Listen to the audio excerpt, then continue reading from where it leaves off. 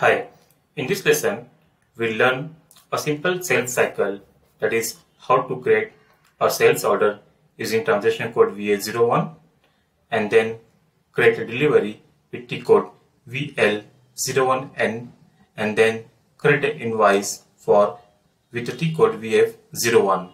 For all the creation, we can use the transaction code ending with 01, and to change, you can use the 02, and to display, we have to use 03.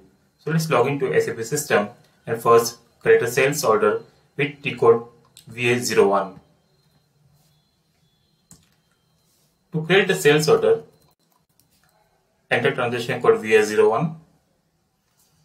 We can use the sales order type based on the configuration in the system. Here I am using ZOR,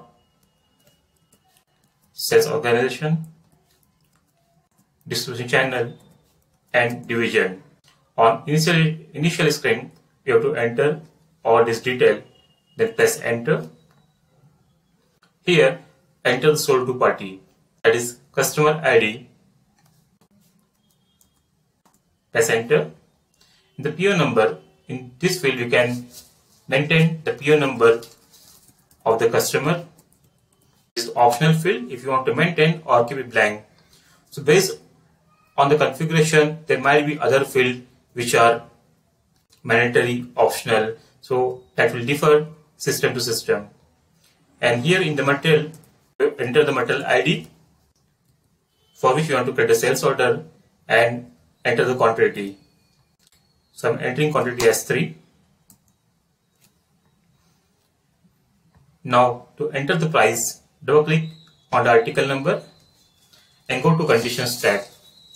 So here we can see the condition is automatically determined based on the condition record.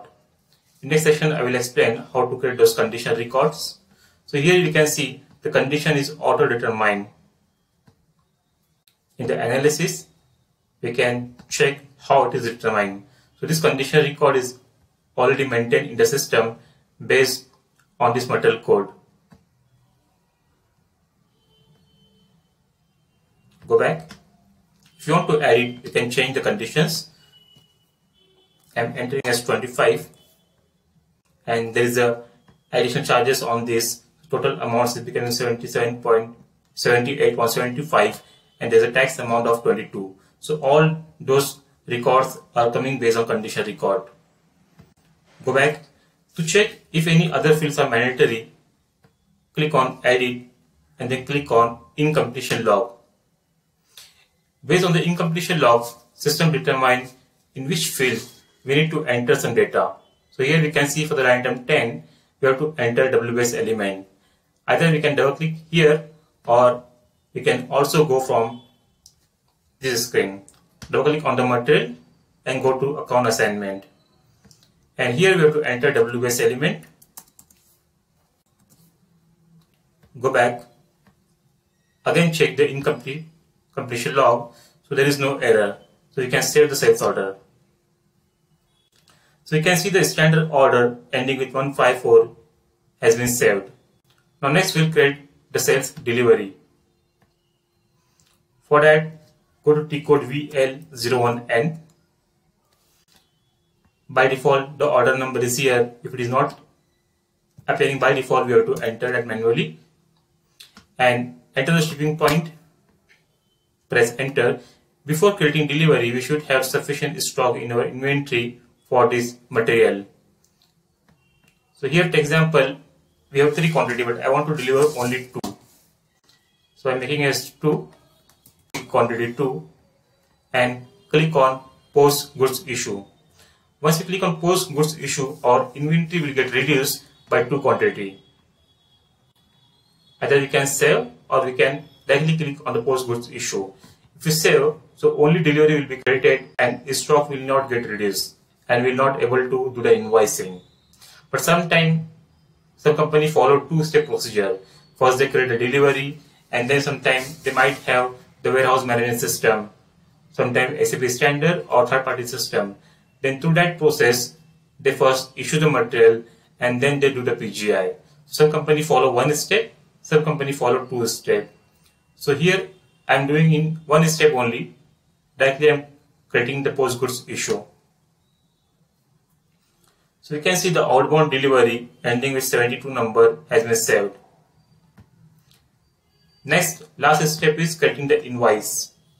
For creation of invoice, go to VF01. By default, the delivery number will come here. If not, we have to enter manually.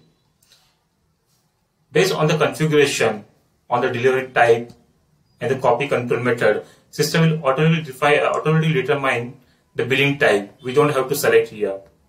And if you want to enter the billing date manually, select the date here, or system will select by default today's date.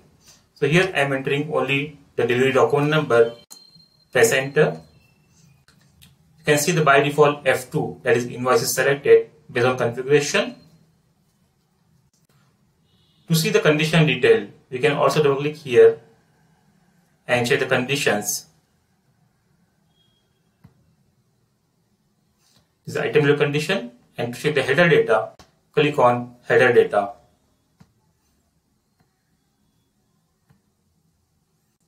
Then click on save button. So here you can see the document number 48 has been saved. This means that the invoice is successfully created. To check the accounting document, just go back and enter T code VF02, and here click on accounting. Till the accounting document is not created, the invoice will not be considered as completed. So to check the accounting detail, double click here. So here we can see the customer account is debited and the remaining respective GLs are credited. Those are the accounting entry posted after creating of the invoice. And the posting date is today's date by default because we haven't given any date on the initial screen. So in this way, you have seen how simply we can create the SAP sales order, delivery and invoice using the T code VA01, VL01N, VF01N. Next session, I will try to explain how to create a condition record and how to create a new incompletion log. Thank you.